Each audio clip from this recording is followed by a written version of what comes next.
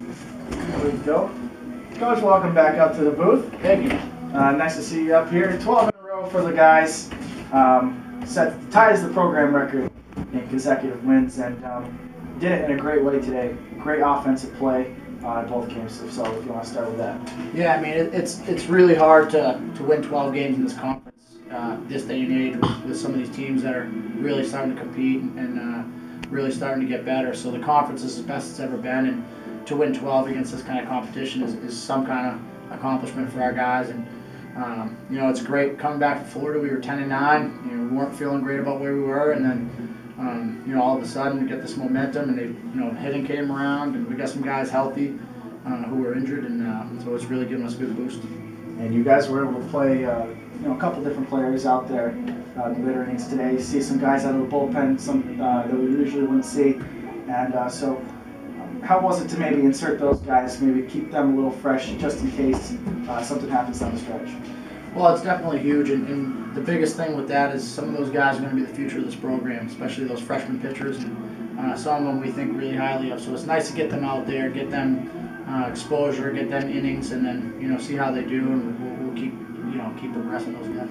Now we'll go back to the main guys. Dan Kemp had himself a fine day today, had a home run. Zach, a home run as well. But one of the main guys, John Rosino, in the second game, just outstanding. And since he's been reinserted in the lineup, you guys have gone on this streak. So I guess if you want to talk about him and the impact he makes in the lineup. Absolutely.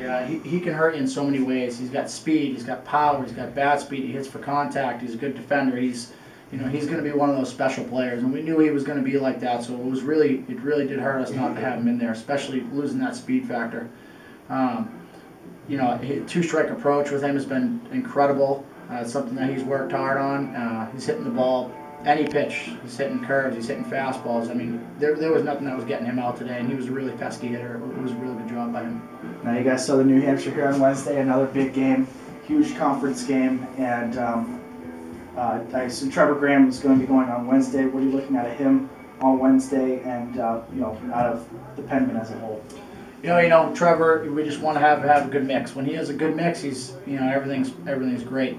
The Southern New Hampshire is always a good team. We know Scotty well. We know the whole coaching staff. We know a lot of their players, and they're a great team. They're always competitive with us, and we know it's usually a battle. It's usually a long, drawn-out battle. So.